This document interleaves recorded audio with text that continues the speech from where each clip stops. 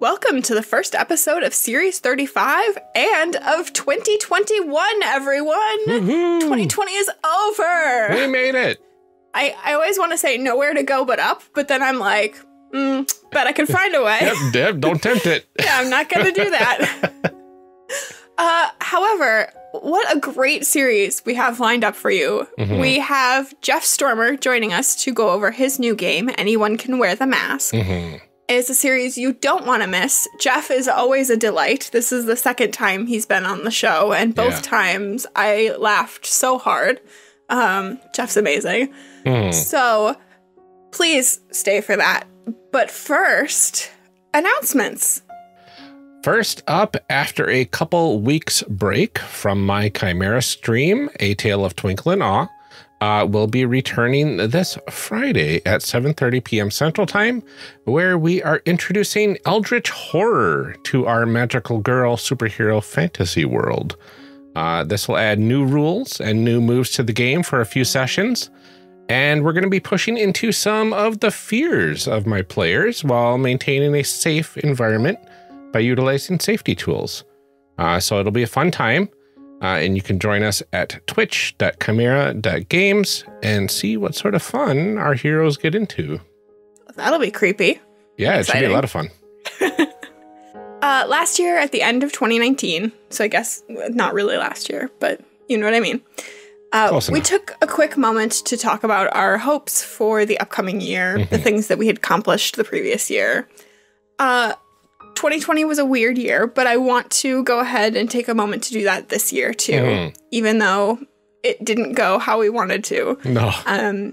Things still got done somehow, and there was still some forward momentum. When I looked back at it, I was surprised actually at how much had happened.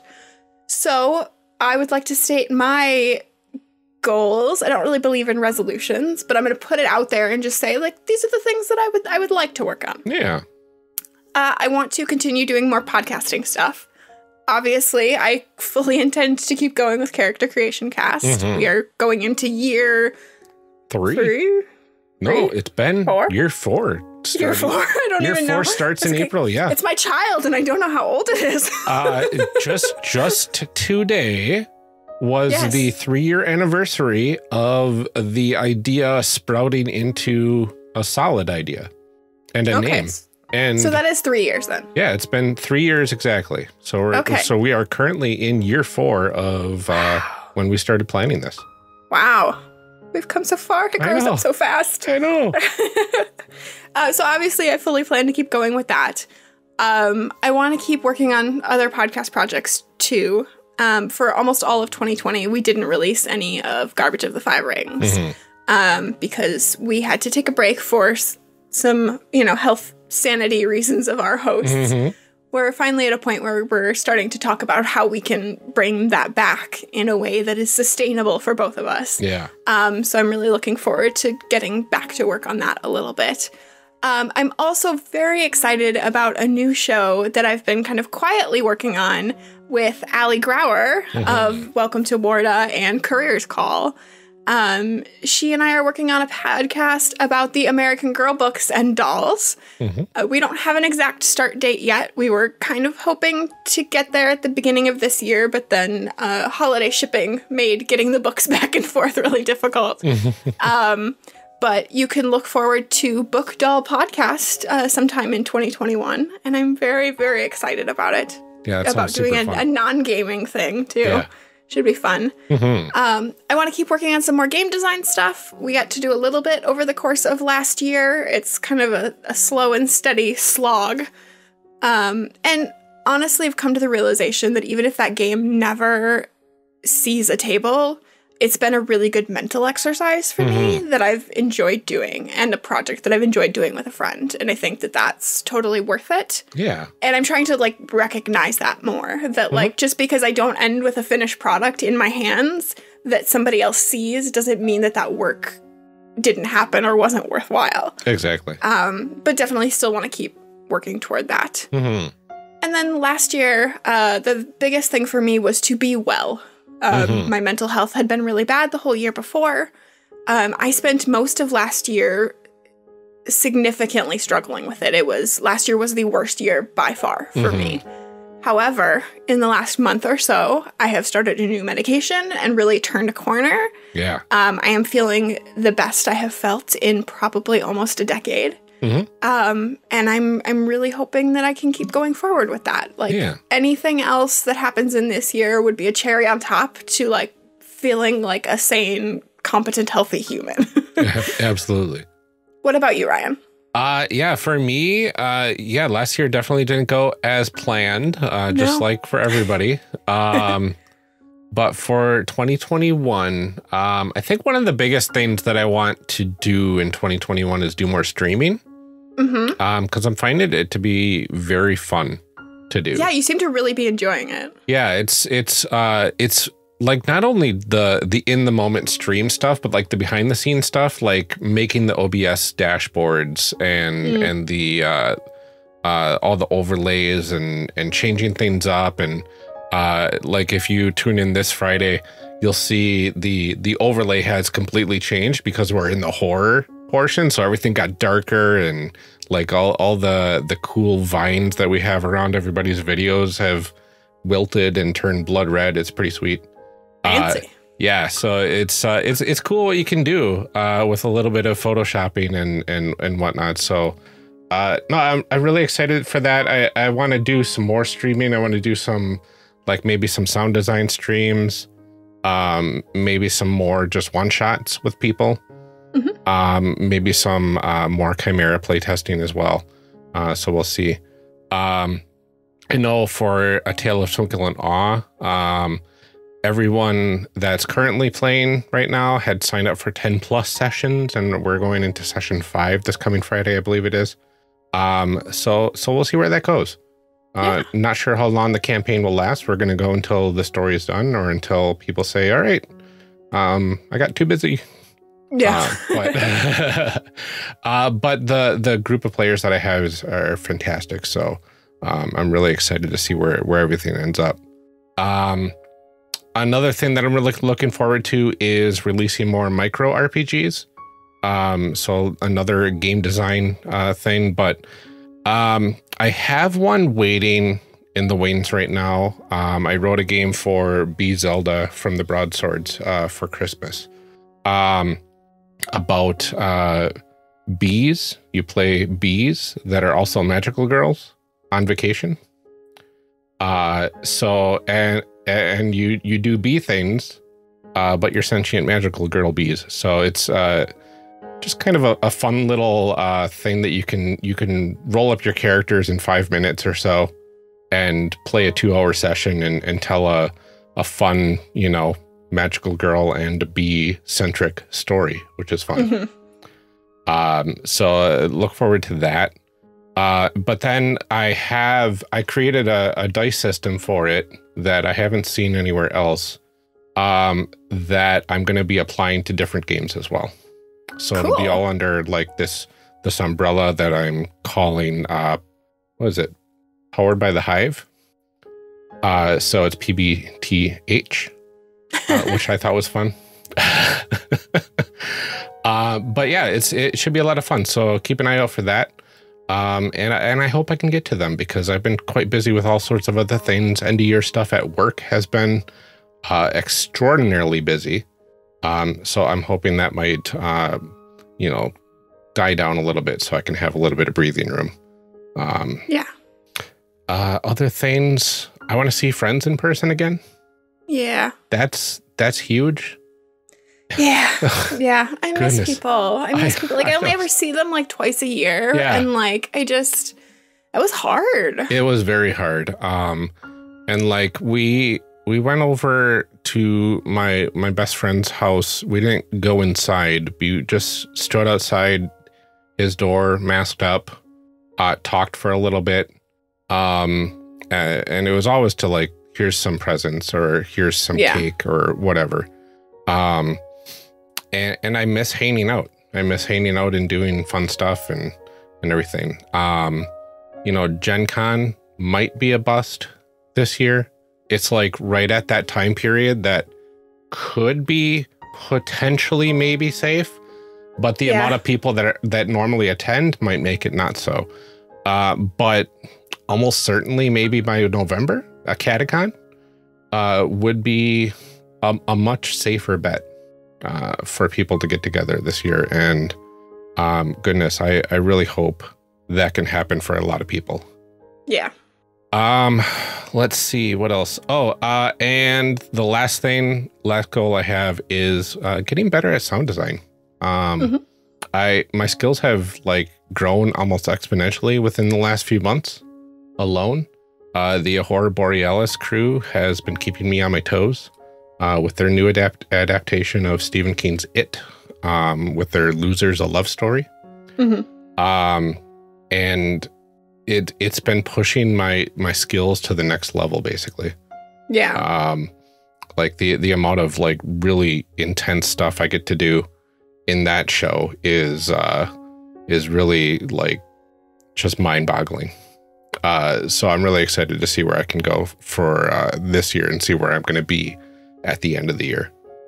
I think the thing that I didn't say in mine too is that like I want to play more games. I went and looked back at what I've played this year. Oh yeah. And it's been like nothing. Hardly anything. Like I've finally like I'm playing in a campaign with friends. So I'm very excited about that because for years I was only doing one shots. And I prefer campaigns. It's just my preferred play style. Yeah. But the new games that I try generally are at conventions, and having not gone to conventions, I didn't do a lot of that. So I think when I looked back at it, L5R might have been the only game I played in 2020. Yeah. Which would be a bummer. So hopefully try some new games. Friends call me. I think actually next week, or this week. What day is it? In a couple days, actually, I think we're going to try and play Anyone Can Wear the Mask, actually. I'm very excited about it. Yeah. I think after the series is done releasing, my friend in town, he listens every week when we release, which just kind of warms my heart a bit. Yeah. But I know he's going to listen to this one, and I want to play it after he listens, because I think that'll get us the most, the most out of it. Yeah. So I'm really excited to play that as well. Okay, well, before we, use too much of people's time, before they lose interest in listening to this episode, last thing, we wanted to remind everybody that we are in need of more reviews. We have one for this week and one for next week. After that, we have nothing. No, just one for this week, I think. Oh, I thought this is it. We have one more. You said we have one more after this episode. One more. After this? I see. We're reading it after the episode. Yeah. Okay. I see. So just this one. Then we're done. Yeah. Yikes. So please, if you hear this, if you've made it this far and you're still with us and you haven't turned off the episode, please leave us a review, even if that review is like, maybe talk less.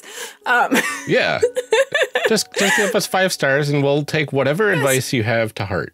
Yeah, here's the thing. If you rate us 5 stars and then are like, they talk too much, we'll still read that. It just needs to have 5 stars. Yep. You can say whatever you want as long as you leave 5 stars. and it's work appropriate. Okay, right. Yeah, and it's no language. So if you like what you hear this series, whether you are new or have been here since the start, please go ahead and leave us a review. We would love to read it. Absolutely. For now, thank you for sticking with us in this long cold opening. Let's get excited for the start of one of my favorite series to date and get to the episode with Jeff Stormer. It's a great one. Enjoy.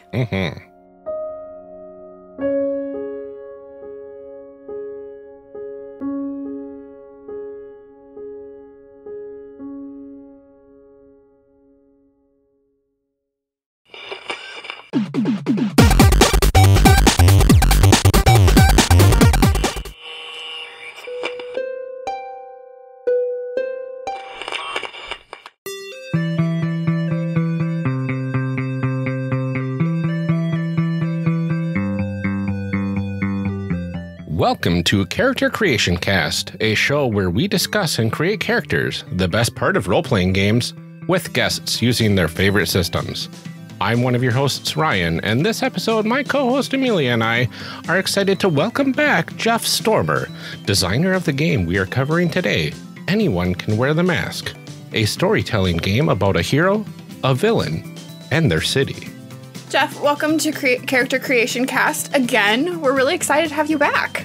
Mm-hmm. Oh, thank you so much for having me. I'm excited to be here. This is going to be a lot of fun. Mm-hmm. It's been, honestly, a while since you were on Character Evolution Cast with us.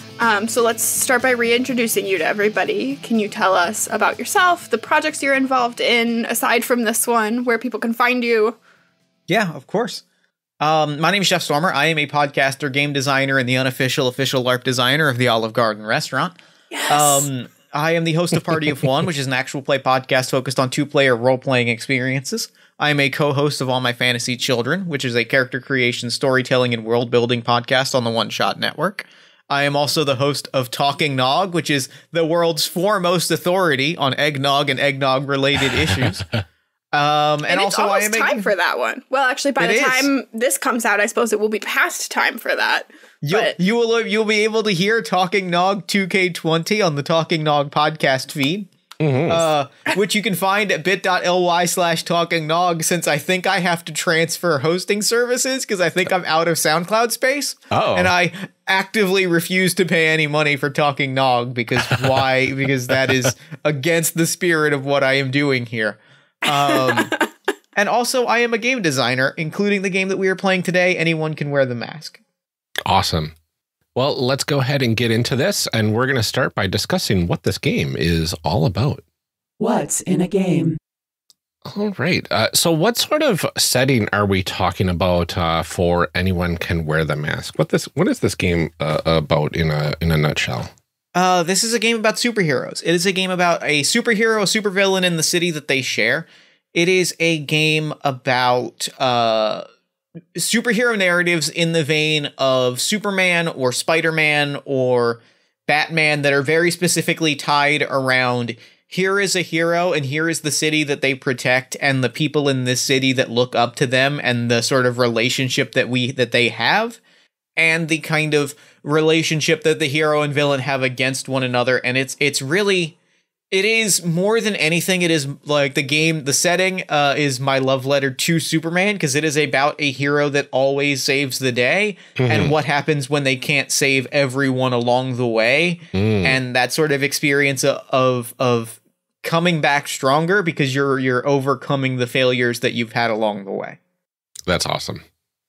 I'm really excited about this. I've been kind of watching as you've been working on this for a while, hasn't it been? It's been, I don't know, is it a 6 to 8 months, I think. I think okay. I started it in I think maybe either over the summer or in the spring.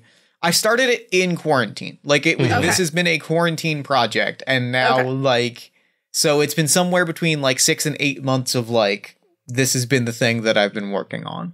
Yeah, I've been just watching your tweets and stuff about it as it oh, here's an idea. I figured this part out. It's always fun to watch people kind of do those things out loud. I get really excited as I follow along with things like that and I be too, oh, it's coming together. I get the same way, which is why honestly the reason that I really started doing it, because I enjoy seeing it when other people share it, and also I've heard people talk about I've heard new designers talk about it is a helpful thing to hear people go through the process, especially people who have been through it before. And because it shows that it's a process and you get to watch what people work on and the ways that they work on things. And also it shows that it can be easy for a new designer to see projects and to feel like they appear fully formed into the world and as if they have been handed to us from on high. And it is a very encouraging thing for someone who is new or who is figuring out if this is something that they want to pursue, to see that, oh yeah, we all just mess with ideas and, bang on concepts. And sometimes we drop projects and sometimes we swing over our weight class. And it's a process to see that happen, and I think it's important to kind of open that door and show people how the sausage is made, because it's going to lead to more people making sausage. Oh, yeah. Well, I know from my own experience of like trying to kind of make a game is like my design partner and I will sit down and we will talk and talk and talk and talk for 2 hours. And then we'll be like, wait, did we end up exactly where we started? And it's like, yes, we did. We just like, we went in circles and it's like, we could do this and we could do this. Or it's like, oh, what if we did that? Wait, no, that's the thing that we were originally going to do anyway. And then feeling sort of like bummed about it of like, am I even getting anything done? And so it's been really nice to watch you do that. We watched the Descent into Midnight team do that. I watched Alex Roberts do that when she was working on Starcrossed. Kind of just, you know, have those like conversations out loud has been really helpful to know that it's like somebody didn't just wake up and like have this shower thought in the morning of like a brilliant fully designed game. Like, right. Mentally, I know that, but being able to see that has been really helpful.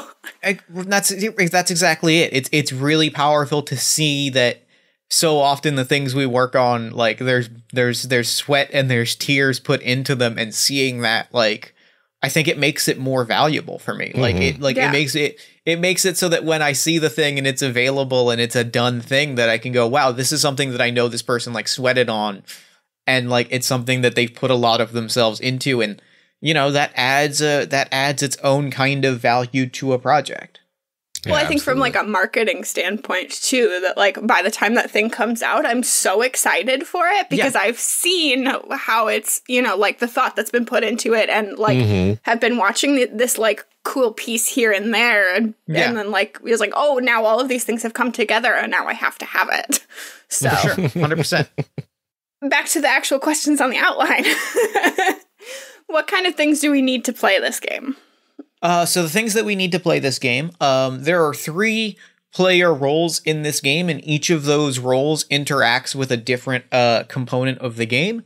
So the person playing our villain is going to need a handful of 6-sided dice, probably in like no more than like 3 to 5, but I won't tell you how many dice to bring to a game session. The player playing our city, and we'll explain what all 3 of these terms mean once we kind of get into things. The player playing the city is going to need a deck of playing cards, and the player taking on the role of the hero is going to need a journal or some writing implements or things that they can draw on and write with. This can be a notepad program. This can be a journal. They need some documentation tools. And because we're doing this on a podcast, the podcast sort of becomes our documentation tools. Yeah, but true. When you're playing it like off mic, like with a table of people, like the player taking on the role of the hero will have like a journal or some pens and paper in front of them to kind of like be mapping things out. And I think it's worth noting that this is a 1 to 3 player game as well. Oh yeah, you can. The game is light enough that you could play all 3 of these roles yourself and just you know, at each of the and just do all of the things at the same time. And we've also worked out how to do it with 2 players because it's my brand and I have to stick to that brand. I was going to say, if you can't make a 2-player game, Jeff, I don't know who can. Well, you know, you say that, but I also made mission accomplished, which is you cannot play with less than 4 players. So that was a failing on my part. Like, I sat down, I was like, all right, what's the 2-player version of this game? Well, that doesn't work at all. It's actually just a special double episode of the podcast where we have 4 people. Yeah, that's exactly what we ended up doing. Was I released an episode and I was like, "This isn't our normal format, y'all. I don't know what to tell you. We couldn't do it." People keep asking me in interviews, "What's a game that you would love to play with 2 players that simply can't be done?" And every time I have to hang my head and be like, "My own game. It's the one that I wrote. It's the one that I made." You say, you know what? I just really wanted like a change of pace, so I decided to write one that couldn't be played that way. It was a design challenge for myself. Yeah. You gotta just really spin it around, Jeff. Just take the whose line is it anyway approach and get a whole bunch of like things that happened from the audience, and then now you can just play it 2 players. See, I don't want to go down an entire rabbit hole, but I can singularly debunk that, but I don't think it's on the topic of this episode. I know. we don't need an entire other half-hour segment where I dig into the gears of my own frustrations at not being able to play Mission Accomplished with two people. We can do a separate Mission Accomplished episode sometime. I'm down with this. It's also a game that I think would be fun for character creation cast. Absolutely. But that's neither here nor there. It is fantastic. All right. What kind of stories and themes is this game, Anyone Can Wear the Mask, meant to explore? So we kind of already mentioned, I mentioned the kind of stuff about being a hero and saving the day and the idea that, and so what I want to emphasize here is like kind of the, what I would describe as the fundamental truth of the game. Because there's one fundamental like fact about the game, which is sort of unshakable. And wherever you set the game, whatever characters you make for the game, this is the thing that is always true. The hero will succeed at the end of every issue. It's never a question of will the hero save the day or not, because the answer is always yes. That was a design decision we carried over from the game is based on, Beyond the Rift by Dee Pennyway. We'll talk more about that in a little bit, but that is a fundamental truth of the game, because to me, like the reason that that is so important to the game is because the game is not about that aspect of it. Because a lot of ways, like I said, this is my Superman game, and this is a game where, we know the hero is going to win. That's not where the drama comes from. The drama comes from, can the hero save everyone, and how do they continue being a hero when the answer to that question is no? So it is going to be the themes of the game are you're going to have a hero that always wins, but maybe can't save everyone. Things will go wrong along the way. They're eventually going to fight a villain, the one person stronger than them, and we're going to see what happens when that unflappable hero fights the one thing that they can't save the day against. And we're going to get the catharsis of that hero is going to come back stronger and save the day and make right what they couldn't make right before. Okay. And then the other key theme is the relationship between like a city and the hero that it looks up to. We're going to create a place that values this hero, and we're going to create a group of people that want this hero to succeed. And it's about, supporting the people in one's life that you want to it's about creating a relationship of mutual support. It's a game about mutual aid, I guess, is how I would describe it, because it's a game about we support you when you need it, and you support us when we need it. And it is a game about protecting one another, often with a subtext of because people in power might not always protect us. One of the questions we always ask is, what do characters do in this game? And I think in most superhero games, like in Masks or something like that, it's pretty clear. Like you're fighting evil, you're being a superhero, but this is, I feel like, a little bit more complicated, because like, I mean, if you are the city, like what are you actively doing in this game? If you're the villain, how are you interacting also with the city? Like, how do those three pieces kind of fit together? Got it. That is, thank you. That is a great question, because I think like I could talk about what they all kind of do thematically, but I think this is a great kind of opportunity to talk about it on a mechanical level, because I think there's some interesting things that kind of also expand out to the themes that we were just talking about. So the three things that each player does is, we'll start with the hero. What the hero does is, in capital letters, save the day. Actually, even more so than that, I think that is the important thing to lead with, because like what characters do in this game is create scenarios for the superhero to save the day. But we'll kind of walk through an average like turn or round or like play cycle of the game, because I think we can kind of elaborate from there. So we start with the city. Each turn starts with the city flipping a playing card. It's a standard 52 deck of cards. You can cut it to certain numbers if you want the game to run a certain number of time, but the city flips a playing card. Based on, the first thing that happens is based on the suit of that playing card, the city plays their role and introduces a part of the city and some people in that city. The city tends to be broken up into sort of 4 districts, neighborhoods, boroughs, however you want to define it. But they introduce a place and people who live in that place. So turn by turn, you quite literally flesh out like the city and the people inside of it. Then play moves over to the villain, who looks at the number that is on that card and says, okay, here's how these people are in danger. Here is the threat that has befallen these characters. You know, the city creates our neighborhood diner and the people that live in it.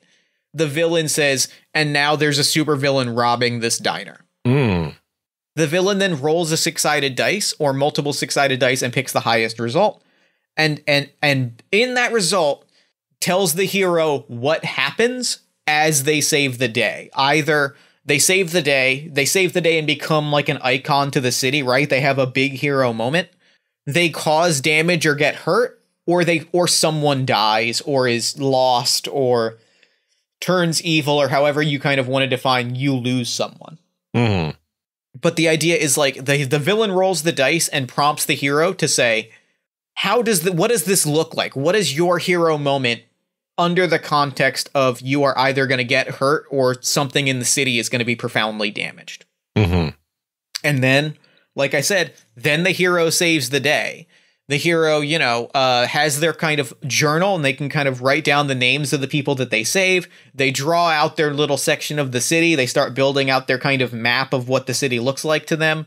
And they describe, okay, I save the day by doing this, this, and this. I have this power that I will use in this context, and this is how I save the day. And here's what gets broken along the way. And so that is sort of the core turn. There are a few exceptions to that, which are like face cards change the game a little bit because they introduce other prominent non-player characters. They introduce other prominent named characters. So like if you flip a queen, that is someone that is connected to the hero's life behind the mask. So so the turn order changes when you flip a face card. Oh, okay. But like that is sort of the general flow of the game. Is the city introduces a place, the villain threatens that place, and the hero saves the day. And then there are 2 jokers. The joker, when you flip that, is when we get to watch the big villain emerge and the nemesis sort of defeat the hero and the low point of the emotional journey. That's when Darkseid shows up and blows up Metropolis and Superman's not quite strong enough to stop him. And then when we flip the second joker, that's when we have our uprising and the hero comes back stronger and saves the day. So it is a game that has that very specific superhero narrative baked into the gameplay mechanics. I'm really excited for this. Yeah, no kidding. I'm so excited. I love superheroes is the thing. I love them so much. Do you, Deb? It sounds like you don't know anything about them at all, actually. You know what? Like, this is a moment that I get to drop my favorite fact about myself. I went to school for this. Yeah. This is my 10 years later college thesis. Wait, really? No, hold on. Go back to that. What? I have an English degree, but my English degree, like, concentration is literally in comic books, and most of that study was around, like, superheroes. I went to Ohio State, where I went to school, has what is, I believe it's either the only or it's the first comic book research library in the world. Wow. So, like, it opened when I started going there. Like, my first year was, like, the year that they had kind of opened it to the student body.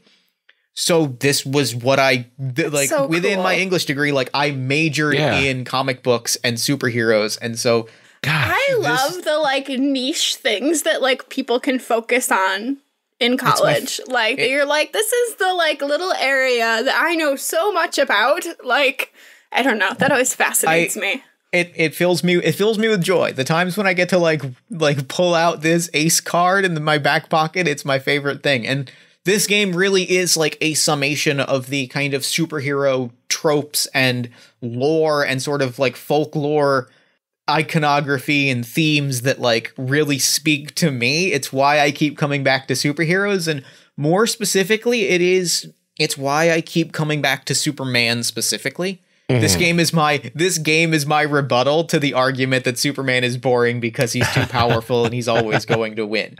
This game is my answer to that question. Yeah. That's incredible. Goodness. Yeah. I love that you're like, I will put those student loans to use and I will prove to you. Doing it. Seriously. Making this. Oh my goodness. Do not tell me that Superman is boring. I will make a game to disprove that to you. That's the ultimate flex, really. It's like, let me just make an entire product to prove you wrong. Yep. 6 months ago, someone said that to me and I cracked my knuckles and I was like, well, all right. I'll show just you, you buddy. Mm-hmm. Well, there is a lot that I've been hearing so far that points to unique things about anyone can wear the mask. What would you say is one of the more unique things? I think to about me, this game? I really think it's going back to that fundamental truth of the game. I think the idea that the hero always wins, like, makes it stand out among a lot of other superhero games. Mm-hmm. A lot of other games, I mean, and there's kind of a reason for this because, you know, every superhero game is chasing after a very different kind of drama, and a lot of them are chasing after different superhero stories. Yeah. Masks has character, like, opens it up that you can fail because it's a story about, you know, self-discovery and finding out who you are in the world, and failure is part of that, right? Like, games like, there are games that I could reference other games here, but they're games I don't like and I don't want to be mean. But like there are games trying to think of another superhero game. Like Masks to me is the Heroes game. Unlimited. We can joke on Heroes Unlimited if you want to. I mean, that's fine. Heroes Unlimited includes a ton of like failure conditions because it is a game written before people realized that you didn't have to include that. Yeah. There's a lot in that game that doesn't need to be there. That's correct. But like a lot of the thing that I wanted was the reference point that I have is there is a webcomic that came out when I was in college. I'm dating myself here. A comic called Dr. McNinja by Chris Hastings. It includes a single page strip from a character called the Bee-Man, and he was a Batman riff, and it's a single page comic, and it's one that I think about a lot in terms of superhero context. It is some guys break into a bank and start to rob it. Bee-Man jumps down from the ceiling, jumps down from the sky lamp, and there's the big cool shot of him falling and his cape is flapping, and the guards are shooting, or the robbers are shooting their gun, and the last panel is just a dead body flopping on the floor. And that's it. That's the strip. And like, I think about that so often, and I think that is, in a lot of ways, the thing that I didn't want in this game. Mm-hmm. And it's because, like, that's not a superhero story, right? Like, that's not a story and having it be a Batman motif is very appropriate. And in a lot of ways, this game is also my answer to the comment, well, Batman's much more interesting than Superman because we honestly don't know if he's going to survive when he fights his enemies. And I'm like, really? We don't know that? You pick up a Batman comic and you go, well, he might die. This might be this might be it. He might just die here. And like, we know the superhero is going to win because we're reading a superhero book with a superhero's name in big block letters on the cover. And if they do die, they come back. And it's a big deal, right? Like it says on the cover, this guy's going to die today, right? Yeah. Like the death of Superman is written in giant letters on the cover. It says the death of Superman. Like we know that's going to happen. And like, that is something that like, I just wasn't, I wanted to make a game where that wasn't an option because like, it's not true to what a superhero comic is. And that to me is what makes the game really unique, is it is a game that kind of says you're going to win because you're a freaking superhero and superheroes win. Like you are someone that is going to save the day. Mm-hmm. There's drama that will come from that, but we're not worried about you finding a way to stop this bank robbery because you're going to stop this bank robbery. That's not the question. Absolutely.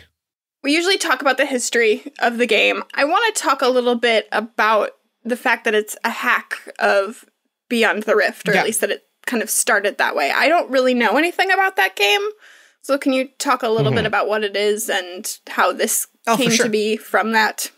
Absolutely. So this is a pretty direct hack of the game Beyond the Rift, which is a game that I genuinely love, and I really can't recommend that you pick up if you've not read it or played it. Like, I think it's a beautiful, wonderful game. It is a game that sort of is designed to create stories along the line of Metroidvania, or more specifically, like Hollow Knight style, like platforming side-scrolling games.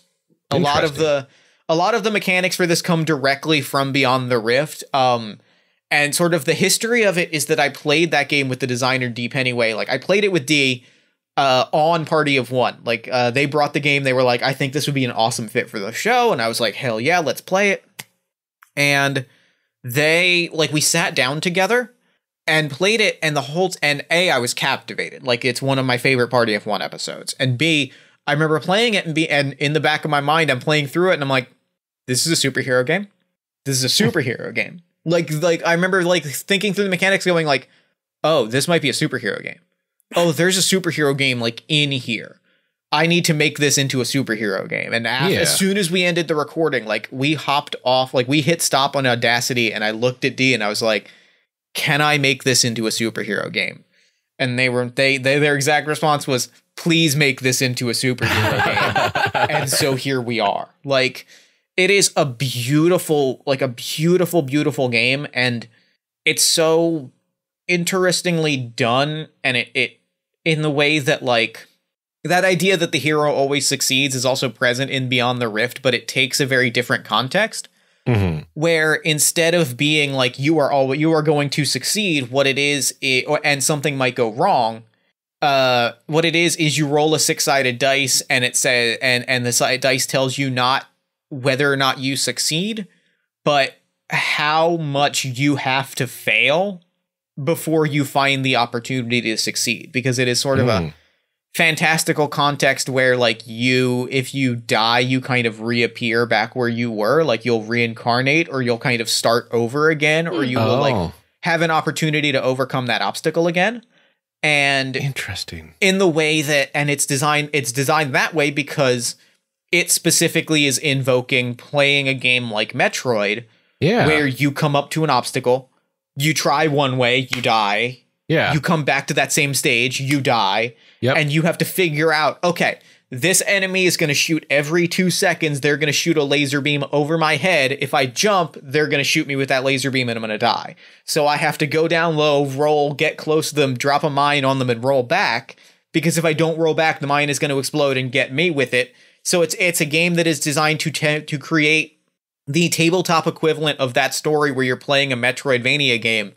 And you're slowly, like, figuring out the rhythms of the monsters and figuring out the obstacles and the pits that you have to jump over. And the mapping aspect is the exact same thing. It's what is the coolest part of playing a Metroid game. It's watching that level map slowly fill in. And it's whenever you find that new room, it appears somewhere else on the map. And you're like, I have to go back that way to, like, get to this other room. And there's cards that interact with each other to create that experience of, now I've got a double jump and I can get to this level I couldn't get to before. Oh, wow.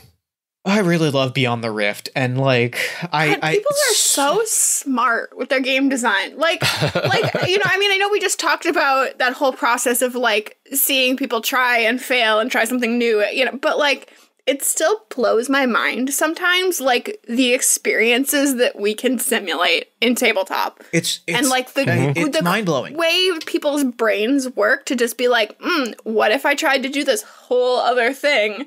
Yeah. Like, oh, now we use cards. Like, now we use a Jenga tower. Now I can simulate this experience. You know, like, it's mind-blowing. It's just absolutely mind-blowing. It is the most beautiful, like, every time I run into something like this, it is the most beautiful thing in the world to me, because like every single time I can look at it and go, this is something that this person knows so well that they literally just took like completely like sideways mechanics and were like this and find a way to completely, like, when I played Beyond the Rift, like, you know, like D really likes Hollow Knight. Like, I've talked to them about it. They've talked to me about it. They've tweeted about it. Like, they know Hollow Knight like the back of their hands. And so much of this game is creating a Hollow Knight game. And reading through it, you're like, yeah, they get it. Like every single one of these is a moment where they're like, this is Hollow Knight. Like this is what's going to happen at this point in the story. And I've got it worked out. That goes back to that whole, like, people just having their thing that they're specialized in of, like, this is my, like, tiny little window, but I know everything about it. And I just love that. Like, it makes me so happy. In that window, I'm going to create the most beautiful representation of this thing.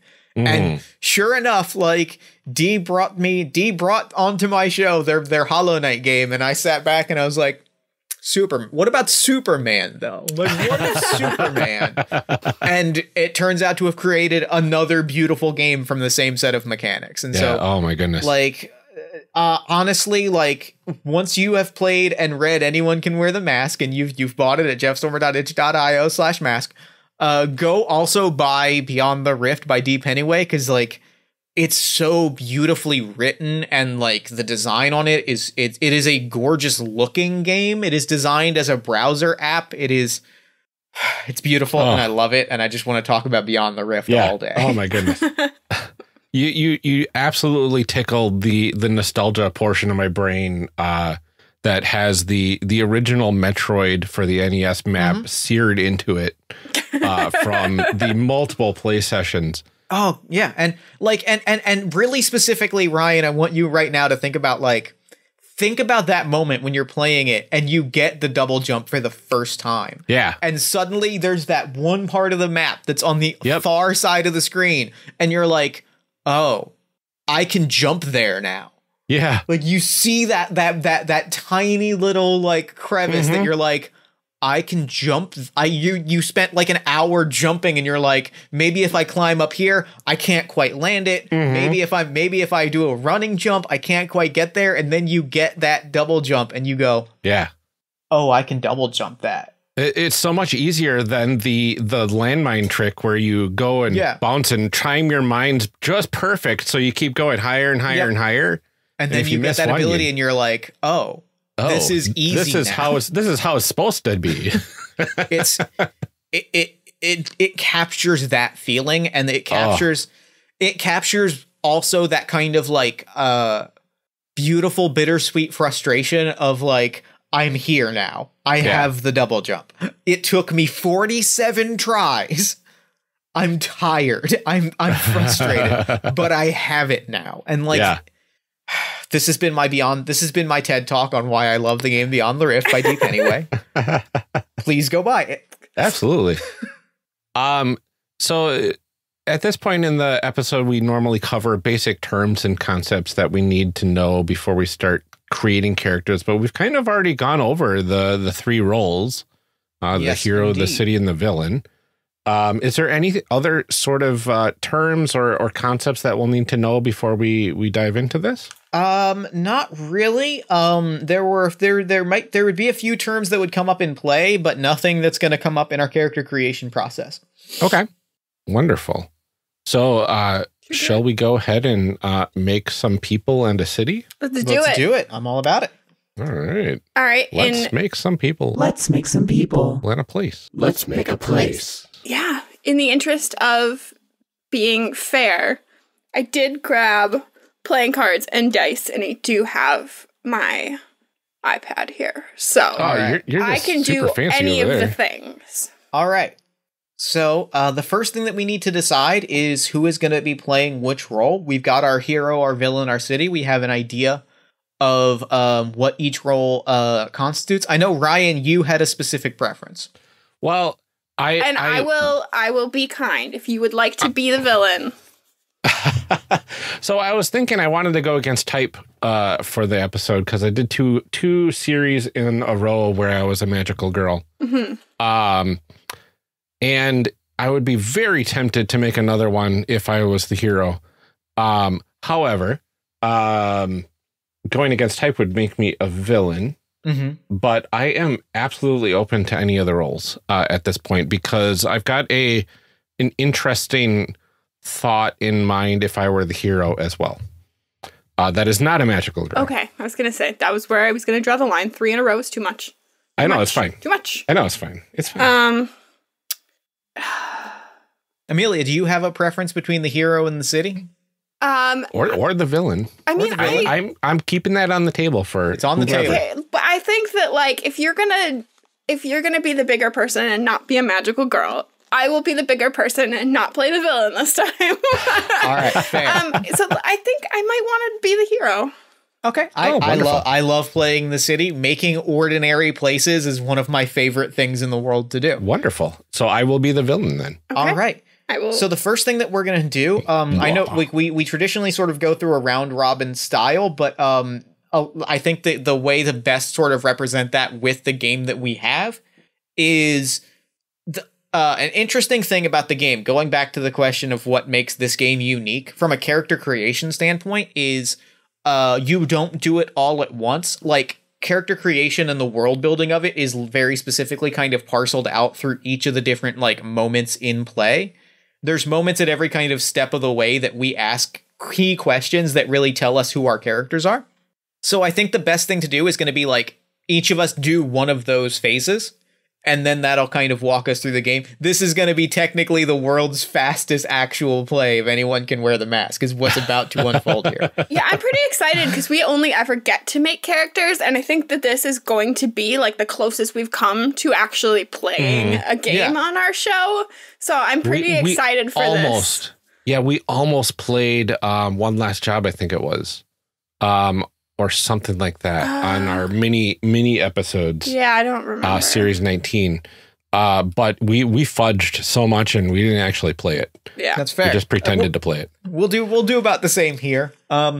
So we'll start by answering a few questions to give us an idea of who our hero is. Oh boy. Because part of how the game works is we can't really know the other pieces of the puzzle until we kind of know who our hero is. Sure. So the first question, so I've got a few questions to ask our hero. The first question is, how powerful are you? We've got some options. You can create your own answer, but some example options are like a street level vigilante, a friendly neighborhood hero, a la Spider-Man or maybe Daredevil, someone gifted with great power, which is sort of more of like a Flash or a Green Lantern or an Iron Man, or someone who is a living god, which is your Supermans and your Thors and your quite literal gods. Yeah. Because this kind of sets the tone for the whole thing. It gives us an idea of like what threats we're going to throw at you, what sorts of places you're going to visit, the size of everything. It sets a lot of like the tone of the game. Yeah. I don't know, Ryan, what do you think? Kind of level do you want to play at? I don't think I want to go on the extreme ends. I don't want to go like basic vigilante or like super god type individual. So somewhere in the middle. Let's go like one lower than god. I think, yeah, gifted with great power sounds really, really interesting. Yeah. Or in the case of Iron Man, great money. Yeah, right. Sometimes that is exactly what that means. Exactly. The next question, and I'll peel back the curtain a little bit and talk about like what this is setting up, is where do your powers come from? Are they science, magic, technology, ancestry, who even knows, or powers? What powers?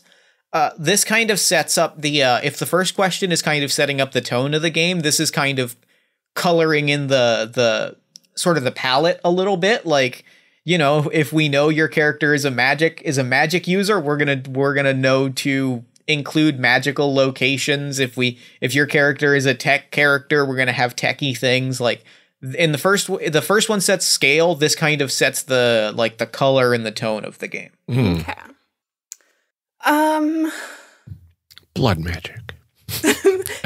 No, I'm the hero, Ryan, not the villain. You use good blood. Good blood, yes. Wait. Yes, only that good blood. I feel like I like magic. Magic works. Magic is cool. Not a magical girl, though. No, doesn't have to be. And which segues nicely into our next question of like, what exactly do you do?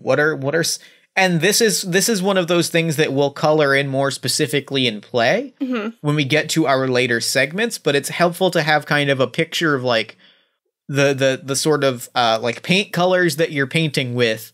It's helpful that as I read from the game, if you're at a loss for ideas, you can always borrow some powers from your favorite superhero, use a playbook or tables from your favorite superhero RPG, or leave this intentionally vague and come up with powers later.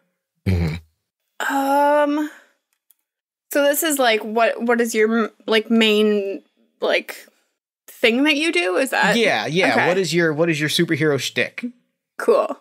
I feel like I want it to be like teleportation mostly. Ooh. Teleportation is cool. Especially with magic, because then you're opening up like magical portals and things, and that's like a dope visual. Yeah. It's very good. All right, so we've got an idea of who this character is, and now the fourth question has a mechanical thing tied to it. But how do you help your city? Are you the hand of the people protecting them so they can thrive? Are you an icon that they look up to for inspiration? Are you the smiling face and friend to those who need it, or are you the dark knight that avenges the injustice that they suffer? I love this so much. I don't. Trying not to be me. It's like we're not going to go with vengeance. Sorry, what was the first one? The hand of the people protecting them so they can thrive, which is kind of in line with the pop culture reference points that I couldn't put in the game because of copyright law are like it's like a Luke Cage or a Daredevil or somebody who is like, who is like watching out for their neighborhood and is like the person that's like they're not going for vengeance, but they're offering active protection. Mm-hmm. Yeah, no, I don't think that's it either. And then the other reference points for the options are like your icon is like Superman, right? You're the person smiling on the rooftop that everybody points at, or you're a Spider-Man, which is you're the person that sits next to you when they save the day and eats a burger with you, or you're the Batman. You're Justice the Knight. Yeah, no, I think I'm definitely more like I'm leaning more toward the like Spider-Man. Like we can chill and hang out. I love it. It's a good option. I mean, you can't go wrong with a friendly Spider-Man. Mm-hmm. And really, like, that's all we have about our hero. We could have names and pronouns, but like also, we played games where that's kind of appeared in play, right? So that's kind of the opening phase of the game with our hero. Cool. So what suit does that equivalent to? So what that represents in play is your strong suit is hearts. And what a strong suit is when I flip as the city, when I flip a playing card, if I flip a heart card, the villain is going to roll 3 dice and tell me the highest result when it comes time to tell us how well you did at saving the day. Oh. When you flip a diamond, or when I flip a diamond, the villain is going to roll 2 dice. And when I flip a club or spade, the villain is going to roll 1 dice. Interesting. And that translates more specifically to you've got your neighborhood, your place where you are most comfortable, your place of power. And then in the city, there are areas where you are a little less familiar, and there's areas where you're out of your element for some reason or another. Cool. Awesome. Now that we know our hero, we'll answer some city questions. The city is everyone else, as we've talked about. And so we only have a few questions. The first question is, how large is our city? I'm kind of feeling like this might be like a borough. Like this might be like a section of a larger metropolis city, but this might be like a smaller district of it. Okay. Unless anyone has any other strong feelings about it. No, I like that. Yeah, I like that too. Cool. I like the options on this, that it doesn't limit you to a city or just the world. One of the options is to infinity and beyond. And I just like that you have that in there, because goodness, it's limitless. Well, play any scale you want. And part of the reason that I included that was so there's the options. I'll read them off. The options are small town, bustling borough, a major metropolis, the whole wide world, and to infinity and beyond. And the reason that I included that is there's a very specific character that I love that I've referenced already that like Thor technically his city is a million different planets. Yeah. Yeah. But his stories are very much still like something is threatening something in my domain. I have to go like step up and defend it. So and the other example that I love dearly that we talked about before we got on mic, Goku fits perfectly into this, right? Like there's the entire cosmos and Goku is like, Lord Frieza is threatening a planet 3 galaxies away. I got to go beat that guy up. And it's that idea that like the city is the place that you defend, right? It is the location that you are the defender of. And there are Superman stories where his city is Metropolis. There are also Superman stories where his city is the entire cosmos. Yeah. And I wanted those both to be kind of options. That's awesome. And the other half of initial character creation for our city is I'm going to create 4 districts. These are 4 subsections of the city that when I flip a card will give us an immediate idea of the visuals that are tied to where we are. It makes it a little easier when we're drawing cards to come up with locations once we have an idea.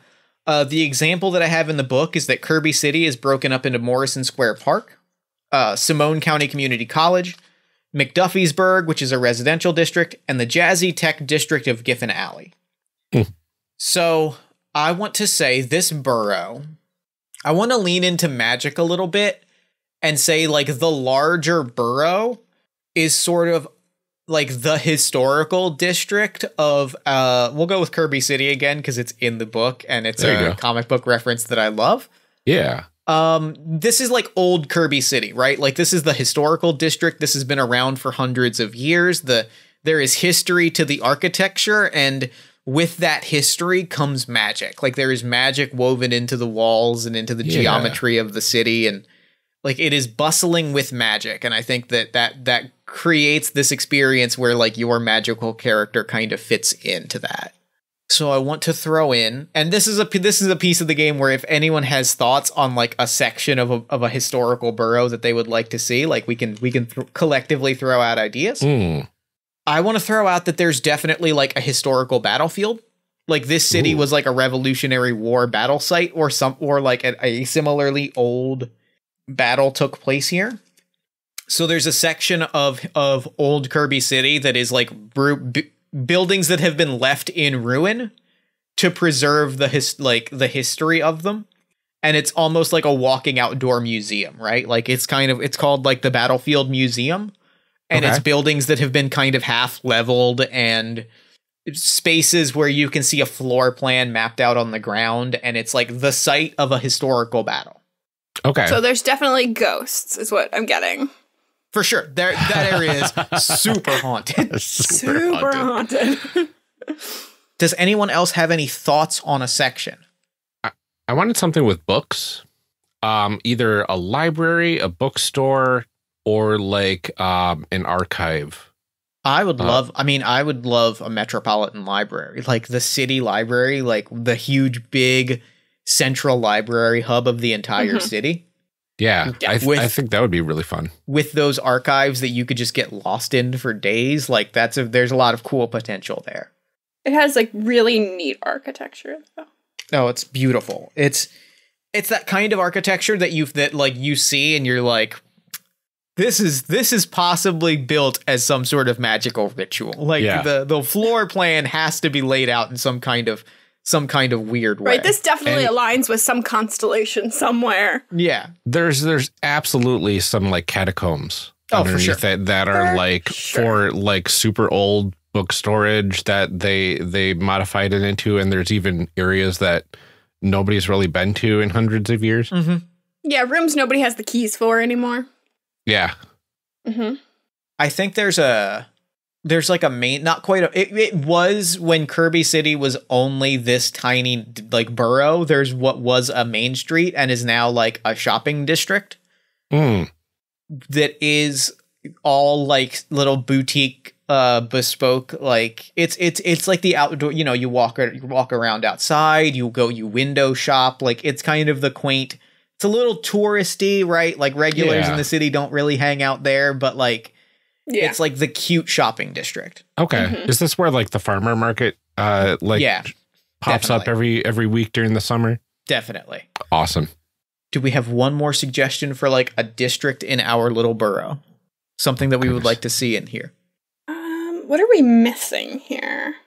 I don't know. We have a lot of like maybe nice like sort of, houses like- where people live. Yeah, I guess people do probably live somewhere in the city. Like, and I'm thinking like specifically, I have a pitch for like the actual like residential sections of the neighborhood. Okay. I think they clash a little bit with the rest of the neighborhood because a lot of the houses have been rebuilt. And like it is a place where the larger city has kind of bled into it. So you get this very specific kind of modern city contrast. This is me thinking of the city outside of my door, Philadelphia. There are houses that have been like knocked down or burned down, or they just have been replaced. So you have these very beautiful historical buildings next to these very kind of jarring modern architecture designs. And it's I this think that kind of especially makes sense if you have like a lot of ruined buildings from whatever battle there was or something like that. These have kind of been rebuilt up around that and like are clearly way more modern than. It's this kind of place where the city is sort of bleeding into the historical city, right? Like it's cool. So and they those clearly are haven't figured out all the zoning and I want to add a small detail to that. Like the lot lines haven't changed in, centuries, so to speak, because they're set up in such a way that creates like, magical. I love that. Something or another's, right? And so the last piece of this is we throw to a question for the hero. Where are you most comfortable in this district? What is your kind of home turf, their place of power? I mean, I feel like it's probably the library. That was what I was thinking. Because, that's probably where my magic is the strongest. So the library becomes your strong suit, so if we flip a heart, it's going to be somewhere in or around the library. Nice. I'm going to posit that probably the battlefield district is probably your second most comfortable locale, which will be the suit of diamonds. And then the suits of clubs and spades are I'm going to say spades is our residential area and our marketplace is clubs. So depending on the card that I flip, that'll give us an initial prompt for where we are and will allow us to more easily kind of create a location and play. Cool. And with that, we throw to our villain.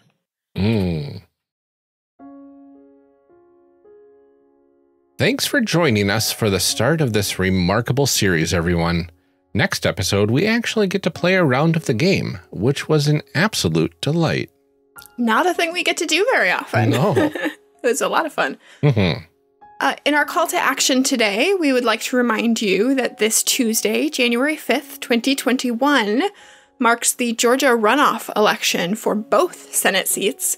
This basically determines the Senate majority and greatly impacts the next 2 years here in the United States.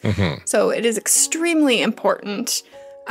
If you are eligible to vote and registered already, please go out there and vote. Every little bit will count in this runoff. Absolutely. Next up, we have a reminder to check out my Chimera stream this coming Friday at 7:30 p.m. Central Time at twitch.chimera.games. And join us for some Magical Girl Eldritch horror as we try to make heads and tails of what happened last episode. So it's going to be a fun time. Speaking of fun times, we have a review, our last one. Our last review. It's very exciting. I don't know if everybody is ready for this intense review. It's so good. It's very exciting. This one is from BertBert612 from the United States of America on iTunes. It's titled Good Podcast. It reads, informative. Thank you. Yes. That is like a succinct... it is everything that we weren't in that cold open.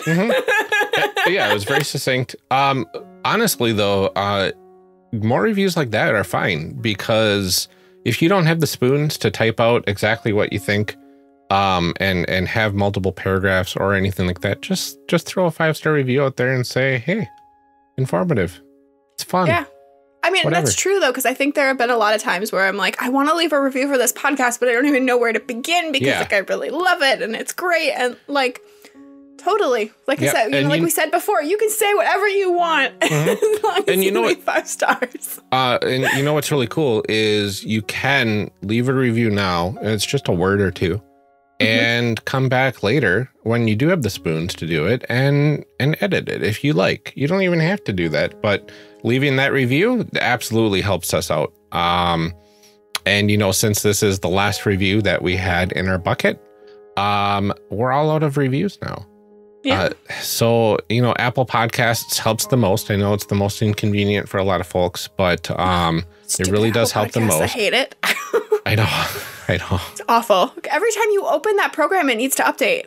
Exactly. Why? Yeah. Why? And it doesn't get any better. No. Yeah. So what are the updates for, Ryan? From what I understand, it's to support new Apple devices that we don't have. Okay. So, hooray. But, you know, also Stitcher, Podchaser, others out there, just go ahead and leave a review where you can, and we'll get to it. For now, though, we're going to be closing out the episode. Bid you all adieu, and hope to see you back here next week for the continuation of our Anyone Can Wear the Mask series. Until then, take care, stay safe, stay home, vote if you live in Georgia, drink water, get sleep, pet your pets, all of those things. Have an excellent 2021. Thank you for starting the year with us, and we will see you next time.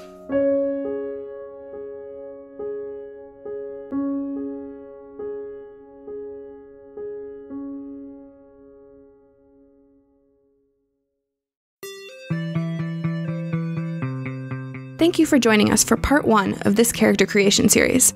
We'll be back in part 2, picking up right where we left off. Character Creation Cast is a production of the One Shot Podcast Network and can be found online at www.charactercreationcast.com. Head to the website to get more information on our hosts, this show, and even our press kit.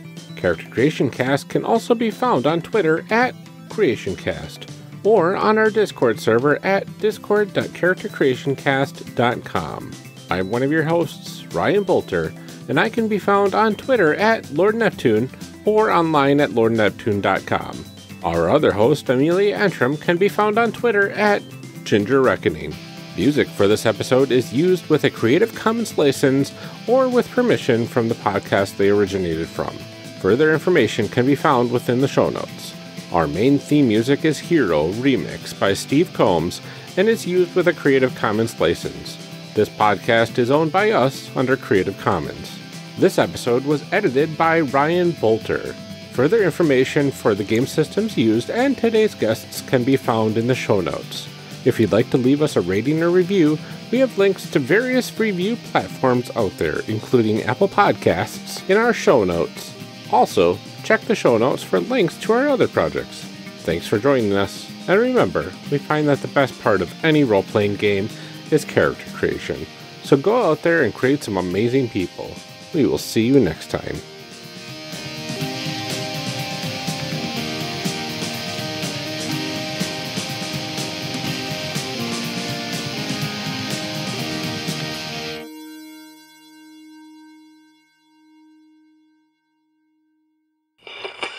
Now we gotta read some show blurbs. Show blurbs. Show blurbs. Show blurbs. Show blurbs. Character Creation Cast is hosted by the One Shot Podcast Network. If you enjoyed our show, visit oneshotpodcast.com, where you'll find other great shows like A Woman with Hollow Eyes. A Woman with Hollow Eyes is a podcast adaptation of One Shot's live-streamed dramatic Invisible Sun actual play. Discover a world of magic, secrets, and supernatural civic disputes in our unique take on Saturnine. In the first season, James D'Amato, Kat Cool, and SNL writer Alan Linick are led on a mind-bending adventure by GM Darcy Ross. Even if you already saw the streams, you want to listen to this podcast for the incredible soundtrack, composed and edited by Will Levendahl, Get it by searching for A Woman with Hollow Eyes or Darcy Ross on iTunes, Google Play, or your favorite podcast app.